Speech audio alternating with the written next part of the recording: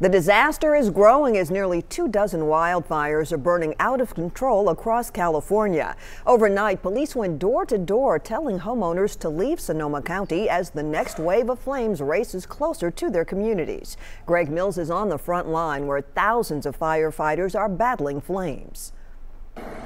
Huge flames raced up and down hillsides in Northern California overnight, destroying everything in the way, including David Arnwine's home in Squaw Valley.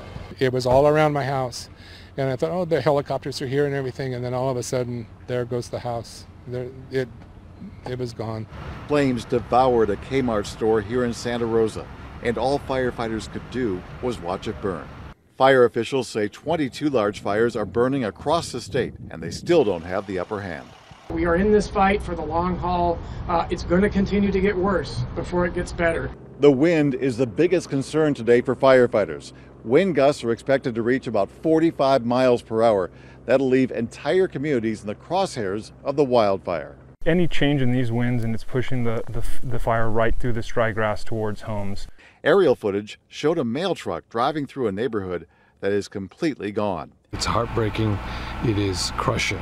This looks like another planet. More than 20,000 people have been evacuated, and many aren't sure if they'll have a home to come back to. Greg Mills, CBS News, Santa Rosa, California. Back here, someone's been throwing heavy rocks at cars, leaving some drivers with serious injuries. Now there's hope a $6,000 reward will encourage a tip to authorities. There have been 9 instances of this happening along Bell Road between August 24th and September 23rd. 4 people have been hurt so far. Victims described the rocks as large chunks of aggregate thrown from a vehicle passing by them in the opposite direction. An anonymous community group is offering the reward to find the people responsible. Call Crime Stoppers if you can help. A victim in the Las Vegas shooting is now suing the casino that housed the gunman. It's about the people who were impacted by what happened on October 1st, and about the companies who should be held responsible and who have a responsibility to keep the people who are on their properties and at their events safe. 21-year-old Paige Gasper filed suit yesterday against MGM Resorts, which owns Mandalay Bay. The lawsuit claims MGM didn't properly watch people coming and going from the hotel and casino, and they didn't respond quickly enough after the first shots were fired at a security guard.